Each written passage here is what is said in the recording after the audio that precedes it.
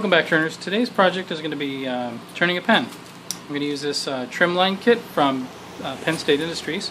It's like a slimline, but it's got a thicker center band, which makes it it's got a nicer heft to it.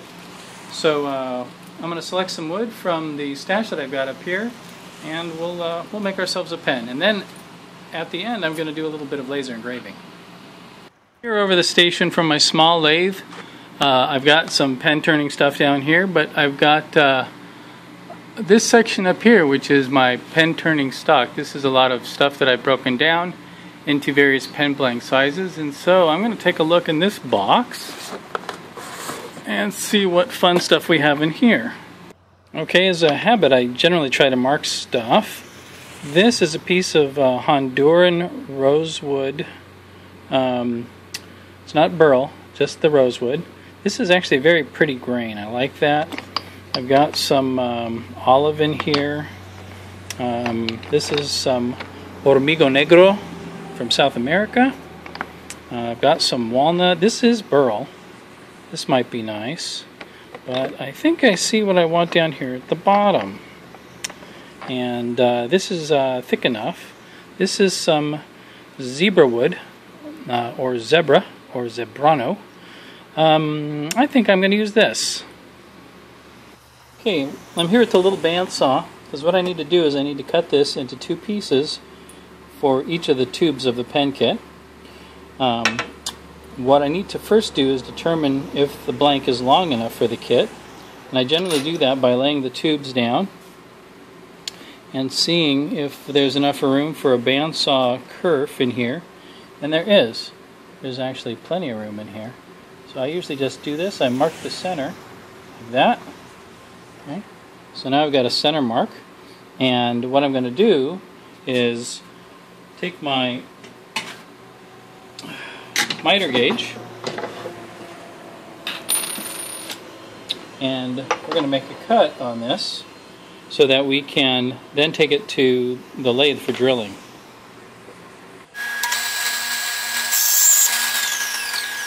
Now, the good thing about this kit, you'll see these actually ended up coming out the same length, and that's because the tubes are the same length. So the tubes now, I've got enough on each end to actually trim off the edges. What I'm going to do first, though, is we're going to drill these at the lathe, glue the tubes in, and then we'll trim them. Okay, the great thing about the green lathe and the little black lathe in the back is they have the same headstock spindle size, so they're 1x8. All of my chucks are interchangeable with both of them. And so I want to do some drilling. I'm going to take these pen jaws. This chuck is a PSI chuck. I believe it's their mini chuck, C-Series. And all these jaws are for the C-Series. So the Barracuda, the economy chucks, they're all interchangeable. So that means all of my chucks fit all of my jaws. And I need a drill chuck, so we'll grab the drill chuck and we'll get to drilling.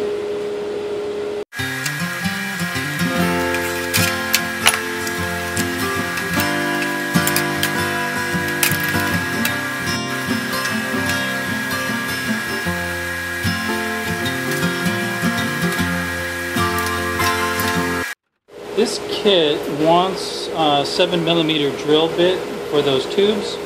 I have a set of Penmaker's drill bits that I picked up from Woodcraft. And all I've done is I've actually just drilled out a block with each one to make for easy storage. And then I've identified which is which. For instance, that's a letter O drill. This is a 3/8 SAE. This is the metric sizes 7, 9, 10. So this works out really easy for me to be able to quickly see and identify which drill I need. So I know I need the number 7. And I will now just chuck this up. Okay, the nice part about this chuck and these jaws is that it basically self-centers this. So all I got to do now is advance the drill. Okay, and this is already going to be centered on the blank. So it doesn't even need to be squared, because it'll find center for me. All I have to do now is drill it, so let's do that.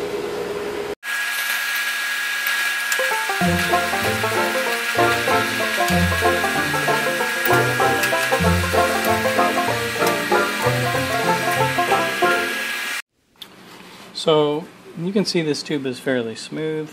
One of the things I like to do is make sure I take a piece of like 150 of the sanding strip. Just really give it a good sanding, rough it up. I believe this really helps with the gluing into the tube, gives it a little bit of purchase. Doesn't take much. You can see it's just a couple of twists with the sandpaper, and that's, I don't know if you can hear that, it's nice and rough now. So do it with both of them. Some of the kits from PSI come with them already kind of roughed up. This one in particular didn't. So it just takes a moment to do this, and then we can move right straight on to the insertion of the tubes. Now, here's my fancy tube insertion tool. It's just a piece of scrap. But this is what I think is kind of key to this process, is using Q-tips. So I keep Q-tips here in the work area. And what I'm going to do is, first of all, I'm going to take some, I'm using this stick fast medium, which is what I like to use to glue the tube in. And I'm just going to spread some around, just like that. I'm going to take the Q-tip and I'm just going to run that all the way back and forth through there. Okay. And then I'm going to take the tube. Okay. I'm going to lay a bead along the top, like this. Okay. But not quite to the end. Okay. And that's it, just on that side. I'm going to give this a twisting motion. I don't know if you can see this, but I get a nice puddle of CA all the way around. And the more I twist it as I push it in, I'm getting good CA coverage all the way in. Okay. And so now I have room to trim that off on both sides. So I like where that is. I'm going to just stand that there. I'm going to do the next one the same way. I'm going to put some CA in here. Just go around a little bit, like that. Take this, again, just run it in. So this makes sure that there's good coverage of CA all throughout that hole. So it comes all the way out. Again, we take this, run a little bead along the top, not quite all the way. Okay. Insert it with twisting motion, so you make sure that there's a good puddle of CA all the way around as you're going in. I believe that helps drag that CA in. And then just push that in a little bit, because we're going to have to straighten out the ends of these things anyway. So we're going to let those dry for a moment. Now for the barrel trimming operation. I like to do this by hand. I keep a glove nearby because I'm going to grab these with my hand. Some folks prefer to do it in vices or whatnot on the drill press. I do mine by hand. So what I need to do is basically hold this securely with the glove. This is going to protect my hand in case it spins, but I have yet to have one spin. This cordless drill has a barrel trimmer in it. This is the 7mm, I guess we'll call it a mandrel, and these are the cutting edges. And basically what you do is you insert this into the tube, and this is supposed to clean it out if there's CA in there. I hardly ever get any CA in the tube though. And so this will go in here spinning, and it'll actually cut then the end of the wood. Oops, got to be in the right direction though. And what you want to see is the shiny bit of brass to let you know that you can stop trimming, because if you trim too far, then your barrel will be too short. So,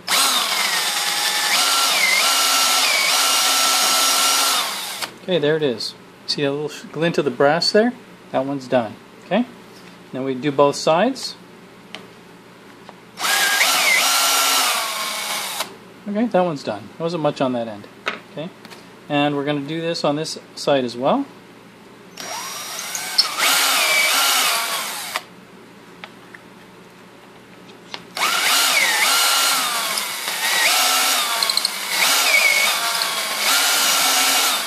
Okay, done.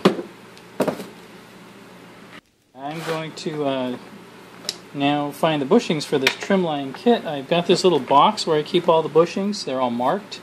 I picked this little thing up also at Harbor Freight. I think it was a few bucks. And it's got all these nice little boxes inside. You can see I can keep them all clearly labeled so I know which is which. So I'm going to find the right one, and then we're going to go to the lathe. Here they are, my Trimline twist set. So before I mount this up on the lathe, just want to show you that I had this mark on here from earlier, I forgot to show you guys, before I cut the pen blank in half, I mark it so I remember which direction the grain is running. Because when you put the pen back together, it's always aesthetically pleasing if you can get the grain to run continuously. Okay, but I don't mark this end until after I've done my barrel trimming. And the reason is, obviously, because if the barrel trimmer takes the material away, it'll remove that line. So now that I know where this is, I come in and I do a little discreet mark. Okay, you could call it the maker's mark, I guess. And I put it right here, so I remember where this is. This line is, because now as we turn the pen, these lines are going to disappear, and then I won't know where the alignment marks are anymore. So these are alignment marks. When I go to reassemble the pen at the end, those will help me make sure that I have the right grain continuity. Okay, so the bushings are going to go on this mandrel. I'm going to turn this on a mandrel today, and there are 3 for this one, because we're going to put the whole thing on here at once and turn it all at once. There is center band, and this is the thick one. That'll be the one in the center. There is the one for the clip end of the pen, and I don't know if you can see this. It's just ever so slightly thicker on that end than it is on the ink side. Okay, so that's where the ballpoint ink will stick through when we're done. So we want to make sure we get those in the right order. I like to always orient my pen so that the clip end is on this side and then the bottom is over here. So, and again, keeping those in the right orientation. Remember your mark. Okay. I'm going to, I guess I'll put this here. Oops. Okay. Center band, and then the other piece. Okay. I probably could have a little bit more mandrel out of there, but I use a mandrel saver. Okay, that's something from PSI. It actually goes over the mandrel instead of using those little knurled nuts. And then you tighten that up. Okay, make sure your tailstock is adequately tight, and then you tighten that up just to give it a little bit of friction, pressure on the bushings, which will hold these pretty snug. Now that one's not that snug.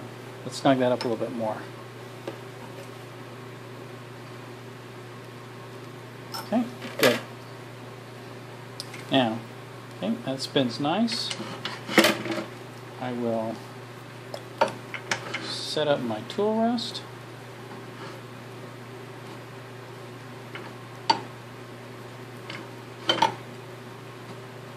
There we go.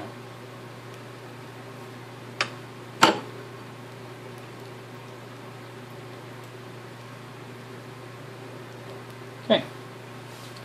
Now I like to use the roughing gouge for this, and I'm going to go turn on the dust collector and be right back. Okay, so we're going to go ahead and turn this now.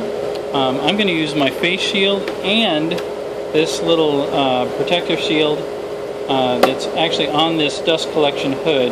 This is also a PSI product. I love it because it has great airflow and does a good job of picking up the chips.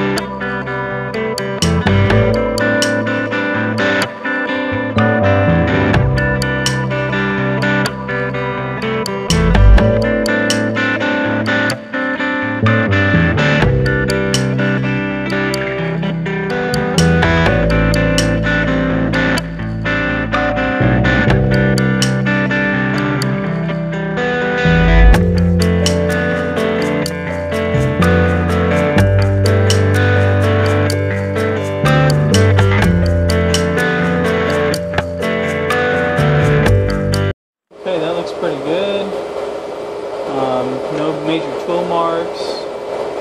I'm going to do some sanding down to the bushings, and I'm going to use these sanding strips for that.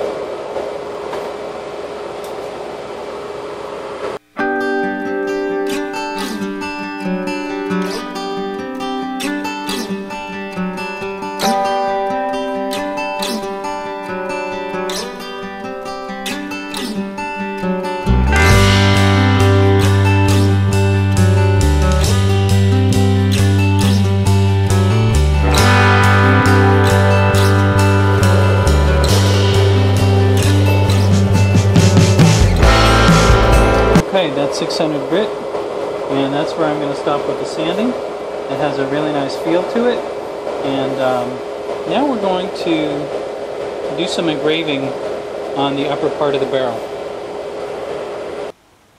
Alright guys, we have a couple new tools to show here in the shop. One is just a little laptop that I use to run this little laser printer, or laser engraver, however you want to look at it. This is a Chinese product called Niji, and they make a series of these different lasers in various power ratings. This one happens to be the 1 watt laser, so very low power, but it's enough to do some pen engraving. You can find these online for about anywhere from, I think, like $70 to $90. I got this a while back. There was a, if you guys want to read up more about these, you can go out to the International Association of Penturners website. In the search, just put in Chinese laser engraver, and there will be threads about this machine and how to find it and order it. So anyway, so what I'm going to do now, here's the upper barrel from the pen that I'm going to engrave for a coworker. I'm going to put some stuff on here. You can see there's let me see if I can focus this in a little more specifically. So this little white dot you see here in the laser bed is the focusing dot. This little platen at the bottom moves around, and what I've done is I've just secured a little piece of paneling at the onto the platen using these rubber bands, and then I've made a little V-notch tray that is glued to that. So this will help. I'm going to secure the pen barrel in here under these rubber bands that are on the V-notch tray, and then we'll go ahead and start the burning process. Now this software that comes with, there's a little software package that comes with this device. It's I don't know if you can use anything else, but it came with it and it works, and what you need to do is basically just drag and drop an image into here. And what I've done is I've pre-made some stuff in Microsoft Paint. It's really all you need to do. When you have set up an image file and you save it, I'm going to take that image and I'm going to drop it on there, and then you can see how it centers up. This is a 500 by 500 pixel palette, if you will. And so it's about 2 inches by 2 inches square, which is just perfect for engraving pens. So we're going to go ahead and send this to the laser engraver in a moment, and after I get this all mounted up. Okay, one of the features of the software, let me come back over here real quick. There's a little button over here that says carving preview. What I did was I hit the send to image button, and it loaded it into the memory on the engraver. Now I'm going to use a carving preview, and watch what happens when I do that. It's going to basically trace out where it plans to engrave that on the pen barrel. And I will just take a look to see if it's centered where I want it to. And if it's not, I'm going to move the platen up.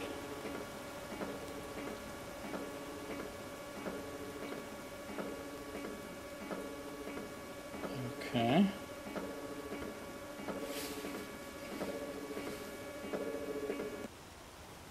Okay, now I've made a very minor adjustment to see, matter of fact, I think I've over-adjusted, to see where it's going to center on. That's supposed to be the center right there. Okay, so I'm going to do the test again. Yeah, that looks pretty good. Okay, so I'll go back to the middle now. I think I'll move it just a hair more. Again, all I'm doing is sliding it under these rubber bands a little bit. Okay, so now back over here on the software, there is a burn time. Now I've been using 70 and it gives me a pretty good effect. I'm going to move this up just a little tiny bit. So I'm going to set the burn time up to 75. Should be good. And one of the things over here, again, what I'm going to do is I've got this ducting from my DC. I like to get that right up there. This laser is going to produce some smoke when it starts burning the image. And I don't want the smoke to disturb the laser burn quality. Also, the airflow helps keep things a little cooler, which hopefully will preserve the life of this economical little unit. So I'm going to go ahead and turn the DC on. We'll get to burning.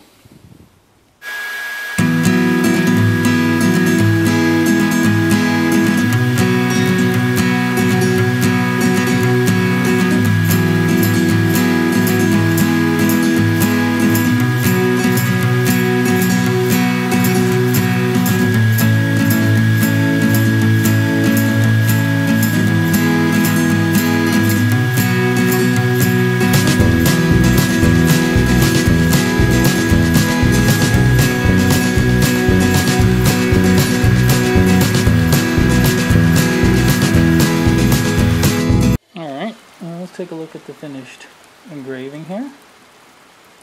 And the zebra wood. Oh, that came out pretty good. Let's see if we can get that on the camera. Okay.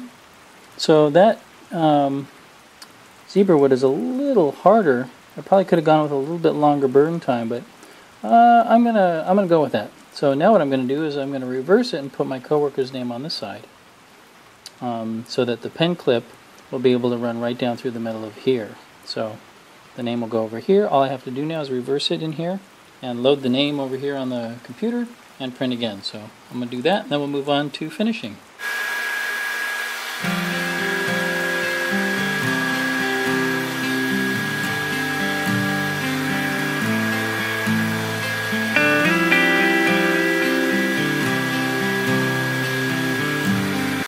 Okay, here we are at the small lathe.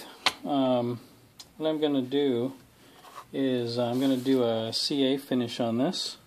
That's basically cyanoacrylate. It's something I pick up at PSI. I'm also going to be using their Penmakers Instaset. So this is an accelerator for the CA glue, and I'm going to use that as a finish on here. So I'm going to use the thin to start, and I'm going to use these little blue shop towels I've cut up into little pieces to apply this on here. I'm also going to use, for the first couple coats, I'm going to use a little boiled linseed oil on the pad. So I'm going to go ahead and get started with that. So what I do is I start out with a little bit of this boiled linseed oil. I just put a little spot on here. Now this paper has been folded up to 4 ply, so it's 4 times its normal thickness. So I just dab it out a little bit by squeezing it together like that. Go ahead and turn on the lathe here and set it to about, this seems like a reasonable speed. Okay. And we'll go ahead and start the application. I just for this, I drizzle it onto the center like that and spread it around, and I do the same on this side. And again, this is the thin. The BLO kind of helps keep the CA from sticking to the paper. Okay, so get that started. Some folks are sensitive to this CA glue. I'm going to give it a couple spritzes of the accelerator now. There we go.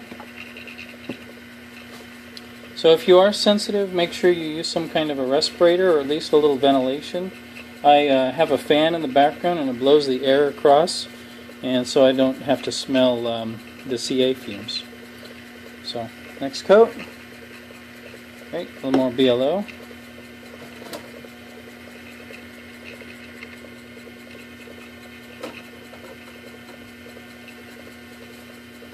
Okay, I'm going to turn that speed up just a hair.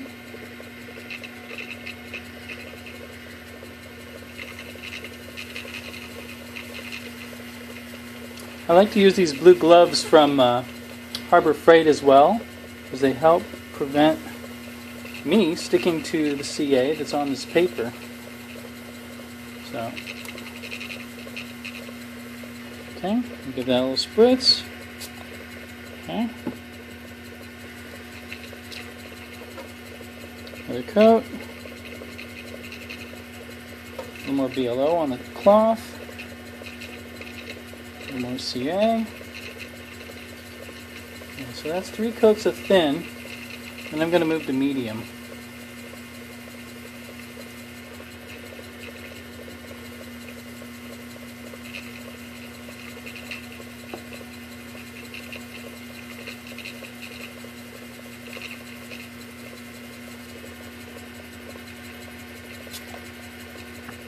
You don't have to be right on top of the pen when you spray the accelerator either. It works better if you're a little distance away from it. Okay, so that's starting to build up.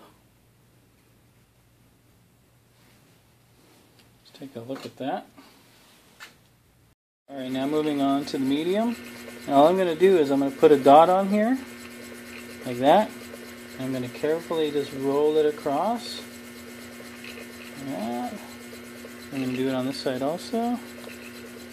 It's about a pea-sized drop. Okay.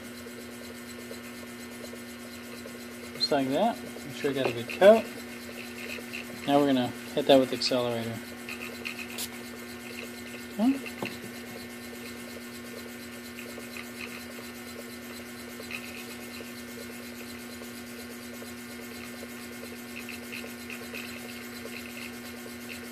I'm going to give it one more coat.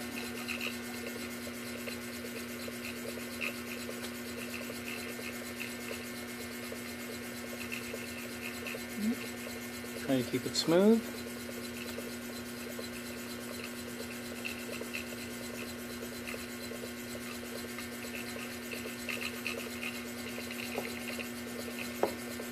Accelerator.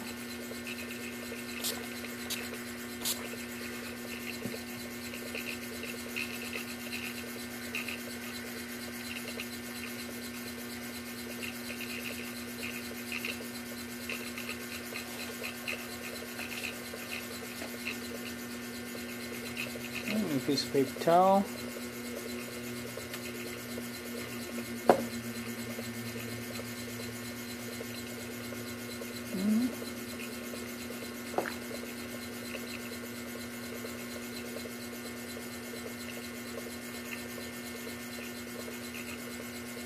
Okay.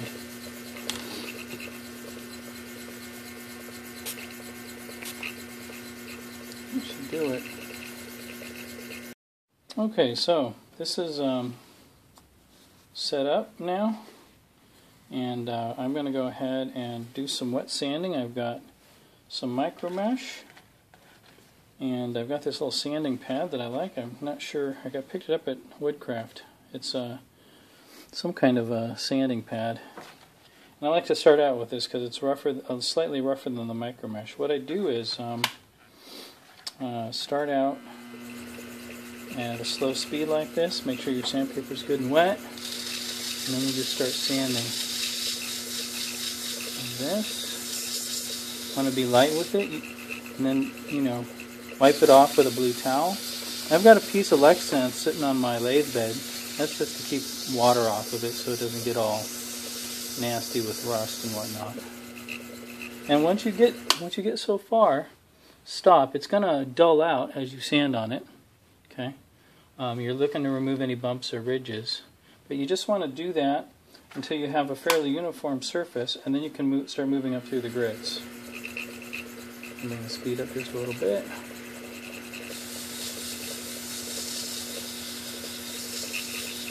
Again, you want to be light. You don't want to sand through it.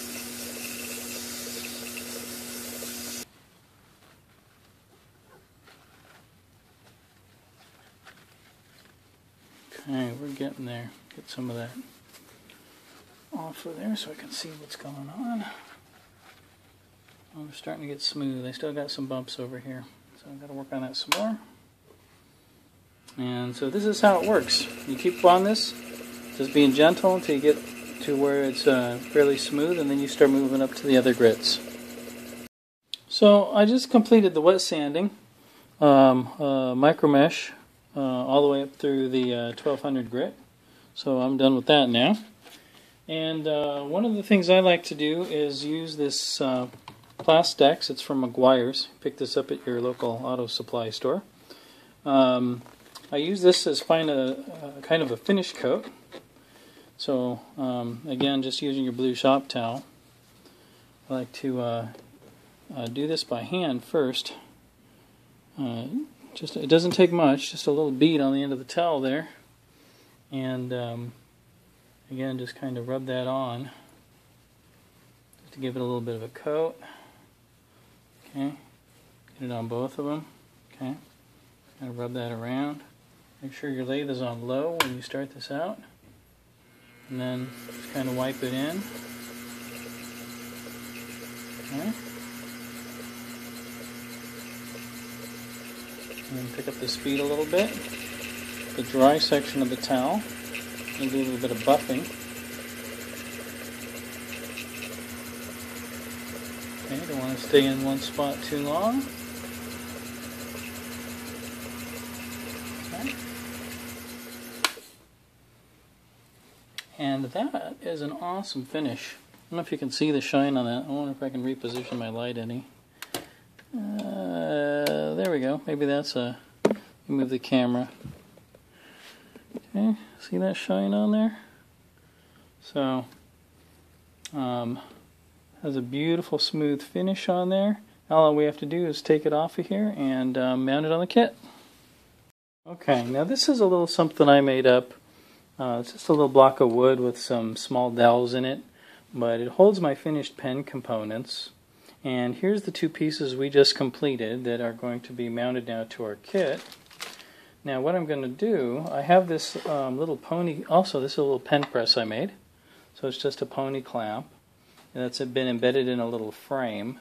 And so what that allows me to do is take my component pieces, and I'm going to do, for instance, the cap end first. So here's our little clip component. Okay.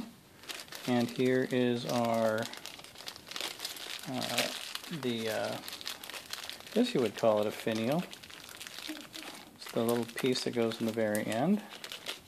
We can get that out of there. Come on, guys. Alright. Okay, so PSI does a nice job of packing these things in all these little bags. Okay. What you want to do, every kit will be different, so if you're going to do a kit of your own, make sure you're following the instructions for your kit. Now, I got these memorized for this kit. This little guy goes in here like so. Then we need to have the upper end of the barrel. Okay, that's the lower end of the barrel. So that's the nib section. We want this part up here. Like I said, I have a name on this. I want the name to appear on one side of the clip and the organization name on the other side.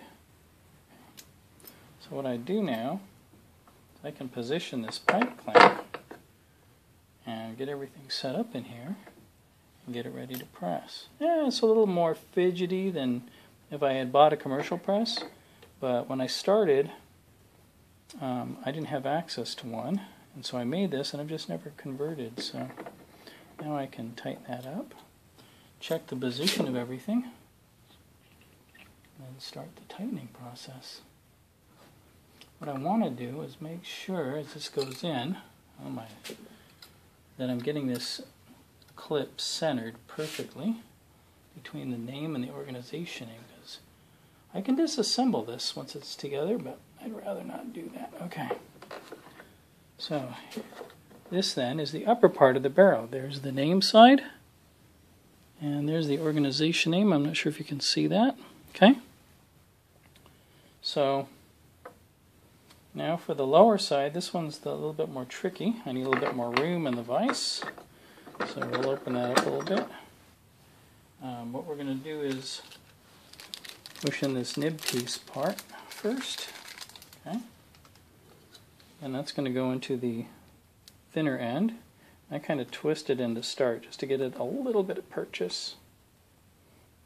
And then I'll put it in the vise and finish it. Okay.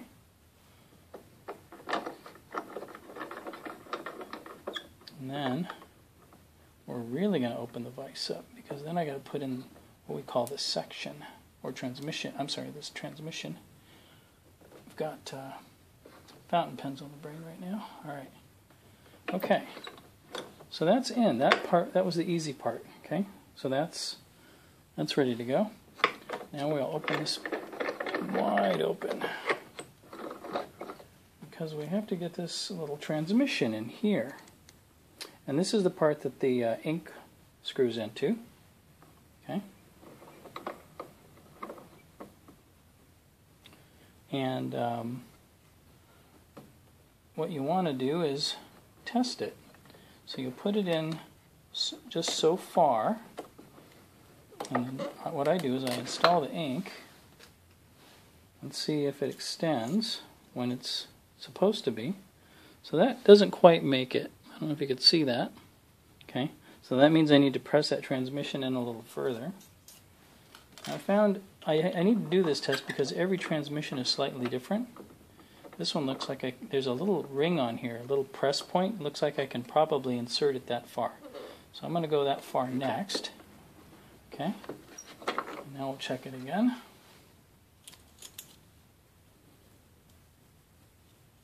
Okay. That looks better. And let's do the retraction. Okay. And it retracts fully. And I would say that wants just a little bit more. So I'm just going to give it a little bit more. Okay. And then I'm going to call it good.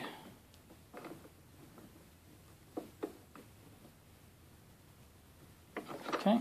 I think that's it right there. Perfect. Retracts properly. Okay, so let's do that again so you can see that. There it is, and there it goes in. Okay, now all we need is the center band. So here it is. Okay, pop that on over the transmission. Remember those marks I said? I can just barely make out the mark. It's right up here on the top of this barrel. Okay, so I'm going to remember that as I put this ring on. I'm going to look for the mark on this side. I believe it's right there. If I did this right, these are going to line up just like that. Okay, that's in the closed position. All the grain is nicely aligned, and when I twist it, and it's a twist pen, the point extends, and when I bring it back. So that pen's done. So now all I have to do is put it in a little pouch and a box, and then the gift is ready.